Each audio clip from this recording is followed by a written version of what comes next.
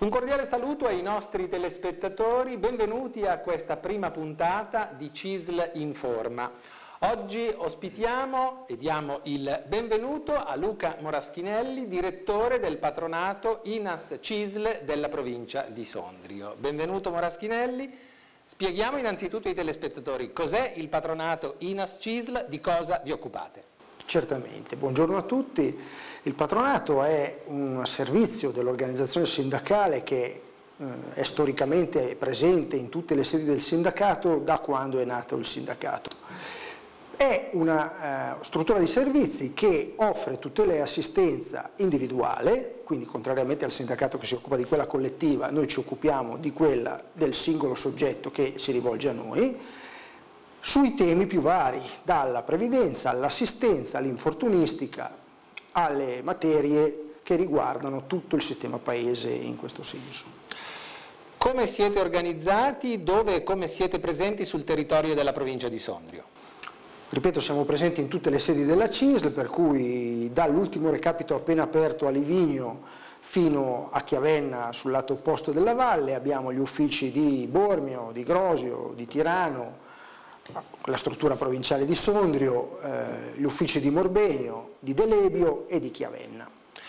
Vi occupate di una casistica sterminata di posizioni individuali, tanti lavoratori che spesso magari hanno una posizione previdenziale articolata, fatta di diversi rapporti di lavoro con diversi datori di lavoro, fasi di discontinuità. Ecco, da voi che tipo di consulenza possono trovare quando vi espongono situazioni complesse di questo tipo? Sì, proprio perché individuali le situazioni sono le più svariate, perché abbiamo i valtellinesi che intanto non si sono fatti mancare nulla nemmeno sulle attività all'estero e per cui siamo competenti anche per tutti i sistemi di previdenza dei paesi dove i valtellinesi sono migrati e che quindi dove hanno versato contribuzione, e questo, quando è ora di poi raggiungere il traguardo pensionistico, è importante sapergli dare le risposte anche sui temi dell'estero.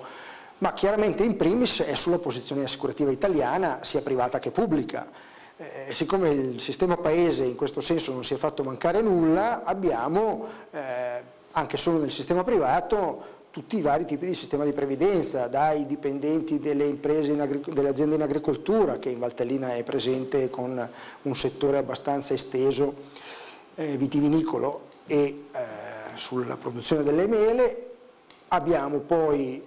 autonomi, artigiani commercianti che hanno i loro sistemi, i dipendenti i loro, e per cui immaginate persone che nella vita hanno fatto cose diverse, che arrivano da noi, hanno il diritto dovere di poter sapere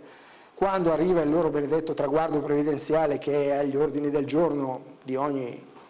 soggetto che dopo una certa età comincia a guardare la sua posizione contributiva, e noi facciamo la verifica con lui che la posizione individuale sia corretta, per cui che tutte le aziende abbiano fatto i versamenti, se ha delle convenienze magari a fare dei riscatti o a sistemare la propria posizione in modo da poi sfruttare dei benefici previdenziali che ne conseguono, e quindi siamo nelle condizioni di fargli la consulenza più completa possibile in questo senso. Dalla Fornero ai giorni nostri sono subentrate tante innovazioni di tipo normativo. Come orientarsi? Sì, le riforme delle pensioni in questo Paese non si fanno mancare, e effettivamente la Fornero, che oggi possiamo dare come elemento di riforma strutturata e con una progressione temporale a respiro molto lungo, ha subito successivamente, prima col governo Gentiloni e poi attualmente con l'ultimo governo che ha fatto ulteriori modifiche, dei cambiamenti, e ha aperto degli spazi previdenziali che la Fornero aveva fermato, per cui ha agevolato determinate categorie di lavoratori che magari, faccio l'esempio dei lavoratori precoci con un anno di contribuzione prima del 19° di età e a determinate condizioni lavorative o di invalidità, possono accedere a 41 anni alla pensione anziché agli attuali 42 e 10 mesi dei maschietti e 41 e 10 mesi delle donne, che sono quelli ordinariamente previsti. L'ultimo governo ha fermato la crescita dell'aspettativa di vita e ci ha messo nelle condizioni invece di affrontare il tema di lavoratore anziano ancora in servizio, per cui quota 100, la famosa quota 100, che ci consente invece a un soggetto che ha almeno 62 anni di età e 38 anni di contribuzione di farlo accedere a pensione senza attendere appunto questo traguardo di quasi 43 anni o di quasi 42 per le donne. E questo sicuramente è un aspetto che va verificato, noi siamo nelle condizioni di fare anche dei calcoli per valutare l'entità economica della pensione, per cui consigliare al lavoratore se conviene ancora continuare oppure se lui ritiene di aver versato a sufficienza per poter godersi una meritata pensione.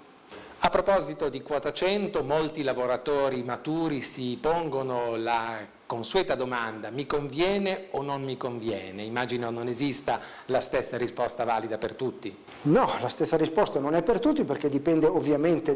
dalla progressione di vita lavorativa di ognuno, e per cui l'entità della pensione spesso è un discrimine importante. È chiaro che andare in pensione con 38 anni di contribuzione non è uguale ad andare in pensione con quasi 43 anni, perché 5 anni di differenza nei versamenti e nell'attesa a percepirla fanno lievitare l'importo della pensione, per cui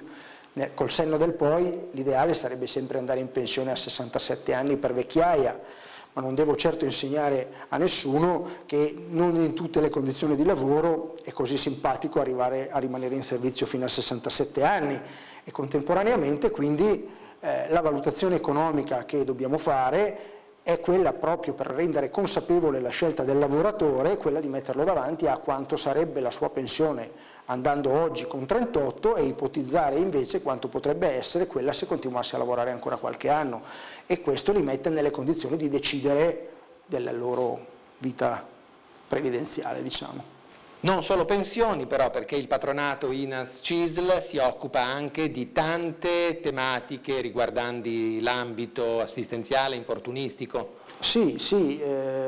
siamo coinvolti direttamente nella presentazione delle domande di disoccupazione, che in questo territorio per esempio sono tantissime, legate alla stagionalità dei lavoratori.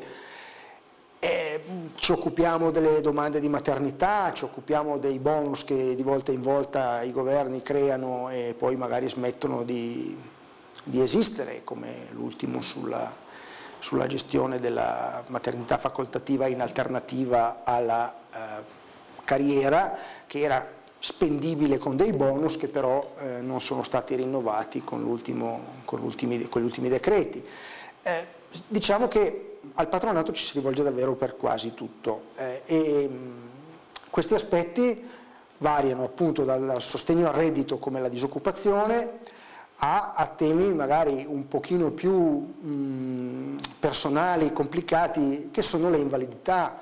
per cui al di là dell'invalidità dal punto di vista della pensione di invalidità per i contributi che uno ha versato, ci sono anche le domande di invalidità civile, gli accompagnamenti per le persone anziane che magari non sono più autonome nella loro vita quotidiana,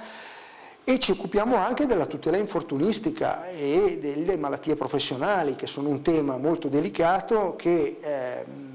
cominciano a diventare all'ordine del giorno della convegnistica, ma mi piacerebbe che invece diventassero all'ordine del giorno degli accoglimenti delle domande che si fanno all'INAIL, dove appunto la scienza medica e lo stesso INAIL ammette che ci sono tutta una serie di malattie che vengono evidentemente contratte sul lavoro, ma che o perché la gente non è molto informata e non denuncia le malattie, o perché comunque è un tema difficile da sciogliere, e per cui ci vuole la consulenza di qualche esperto e magari anche di qualche medico legale per arrivare alla soluzione del tema, spesso e volentieri vengono accantonate o abbandonate, e invece sono, secondo me, il giusto riconoscimento di una vita lavorativa che, se poi purtroppo ha prodotto una patologia conseguente a quell'attività, lo Stato deve veder riconosciuta ai suoi cittadini. Direttore, la burocrazia è la grande nemica dei cittadini, possiamo dire. Gli sportelli del patronato Cisl garantiscono appuntamenti e risposte, dunque analisi delle problematiche sottoposte da parte dei vostri esperti in tempi solleciti. Questo è un valore aggiunto importante. Sì, assolutamente sì. Noi operiamo su questo territorio con quasi 13 persone in tutta la provincia, ci sono queste attività regolarmente aperte durante la settimana in tutti gli uffici della Cisl, e lì troverete sicuramente sempre l'operatore del patronato che se non potrà farlo immediatamente lo farà appena possibile, ma mi darà una risposta. Grazie a Luca Moraschinelli, direttore del patronato INAS Cisl della provincia di Sondrio. Grazie a voi per averci seguito. Appuntamento alla prossima settimana con una nuova puntata di Cisl Informa.